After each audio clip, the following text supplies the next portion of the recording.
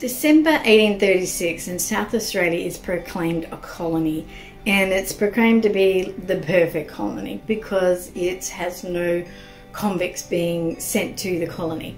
But within 6 months, South Australia records its first homicide, and from there it just continues.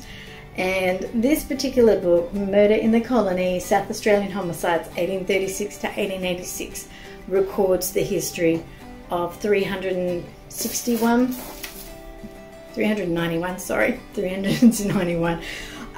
homicides that took place, that made it to the South Australian courts in that time frame.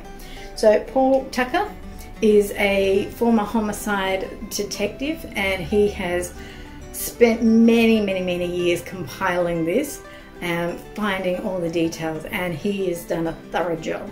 So within each entry, he's got the victim, the accused, the date it happened, the cause of death, the outcome, the location, and then the story about the actual happenings as well.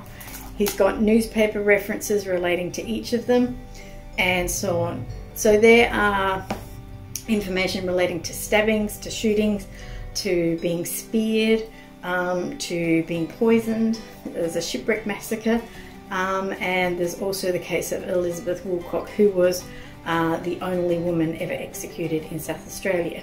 So that is all listed in here, and it's quite an interesting read and quite an interesting part of South Australia's history. So Murder in the Colony, South Australian Homicides 1836 to 1886. You can find all the details for this book below.